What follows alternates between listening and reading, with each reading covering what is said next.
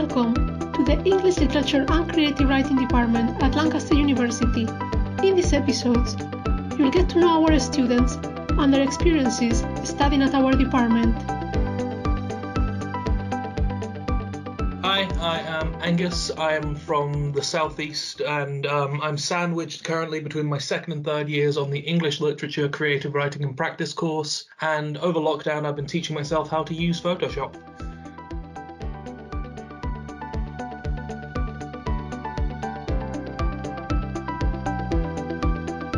Learning on the creative writing course is generally done in the workshops, although you have a few lectures per week depending on your modules, and the seminars are really where it kind of comes together, where you and about a dozen other students get together with the professor and you critique each other's work, and you can be as brutal or as nice as you like about it, and it's all about improving your craft and making what you write better.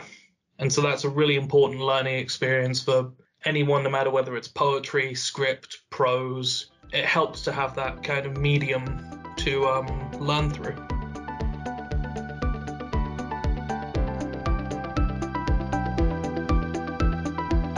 My favourite module so far at Lancaster would probably be the Literature, Film and Media module that you take in second year.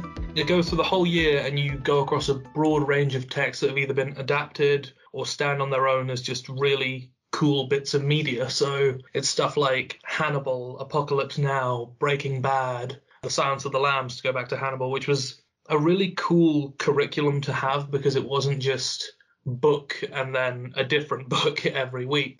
And at the end, it culminates in a creative project where you work on an aspect of adaptation with one of these texts in some way. And people just go absolutely wild with what they want to do with that. I ended up making a video essay about Hannibal, which is one of my favourite TV shows of all time. I was really happy with how it turned out in the end.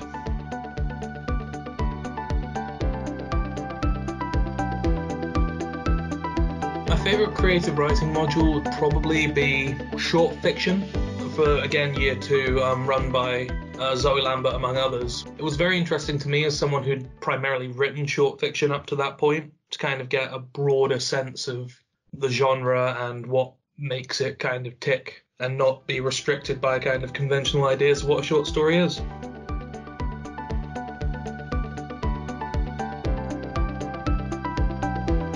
The story of how I ended up in Lancaster is a bit convenient. I had 4 choices down for my universities and I was really desperate for a 5th, and so I just went to my English teacher at the time and I just asked, "Miss, you know anywhere that does a good English course?" And just kind of said offhandedly, "Yeah, Lancaster's pretty good." And so I ended up putting it down, and then when I came to see the university and all the teachers and the applicant days, yeah, it really sold me on the place and I haven't regretted the choice since.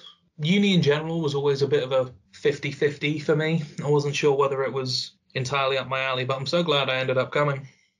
I chose Lancaster. It's a bit simple, but it's because I liked it the most out of the universities I looked at. I really liked the feel of the campus, the college system really kind of spoke to me as a really good idea. I like the fact there's a Greggs right in the centre of the place. And yeah, it's just very simply, it just kind of clicked with me. So I ended up in Cartmel College for my first year, which is right on the other end of campus from the English department. Literally, my building was as far away from the English department as you could physically be on campus. So that was fun, but it meant that I kind of had a walking tour of the university every single day, and you kind of see the collegiate system in action there because every single part kind of has its own idiosyncrasies and kind of character and bars to visit and go to, and it really makes the campus feel both communal and united, if that makes any sense, at the same time. So either you'd be down in Cartmel with just your flatmates or up in Bowland because you had a lecture, and it's a really interesting system.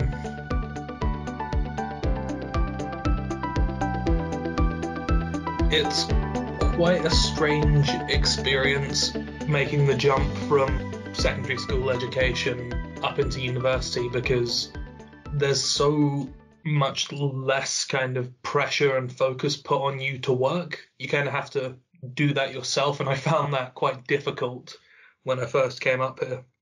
The fact that I'd only have, say, 1 or 2 hours of work per day meant that I could easily just kind of go home, just cook dinner and then fall asleep again.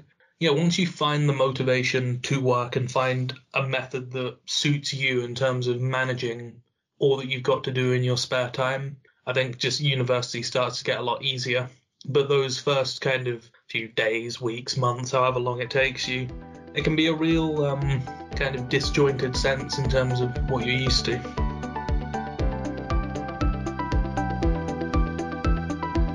My favourite part about coming to Lancaster would probably be the student media societies. So there's the student newspaper Scan, which I've written a bunch for, Bailrigg FM, the radio and podcast station that I've done a few shows on, and LA1 TV, who produce a bunch of live streamed and TV content. And so that's always really fun, is to kind of wander into their respective headquarters, and there'll be people just kind of working on really cool stuff while you're there. Someone will be about to go on air in the studio, or recording a podcast, or just having fun and essentially becoming student journalists, which is really cool to see.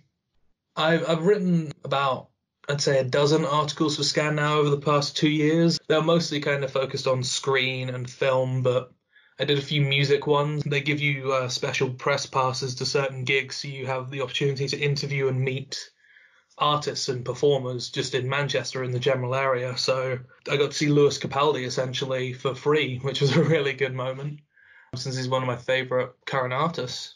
It's a really good society to join if you're, even just as a writer who doesn't want to do features, it's still a good way to learn editorial skills and just get a bit of your work published.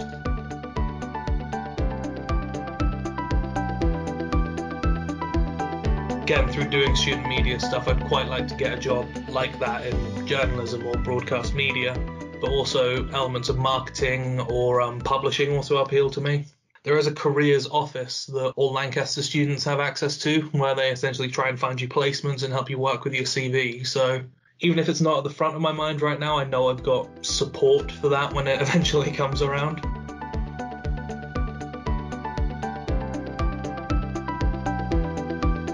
If you're currently working towards possibly doing English literature, I think it's a really good opportunity to kind of take, because the skills that you get from that course and from the study that you do here can be applicable in so many different forms of life. Basically, any business that needs you to write down words will probably need someone with an English degree. So it's good to have that.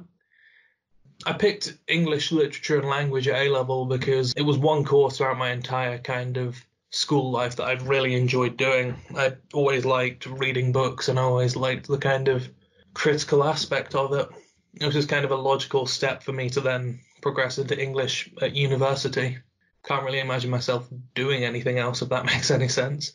I think the course has given me a lot of confidence, not just in my ability to critique, but also in terms of opening up a lot more perspectives on the world and informing me of them, because the course isn't just the same old books and the literary canon. It's about challenging those beliefs and being open to new ideas, and I think that's really important.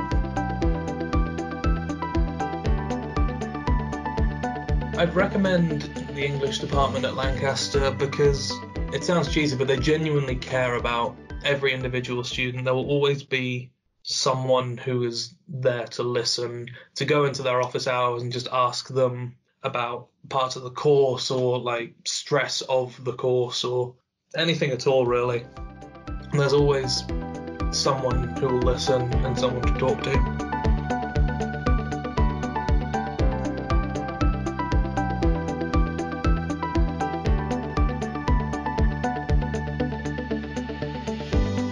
If you want to know more about the department, please check out our website at www.lancaster.ac.uk. Look there for the Department of English, Literature and Creative Writing. You can also follow us on social media. We would love to hear from you.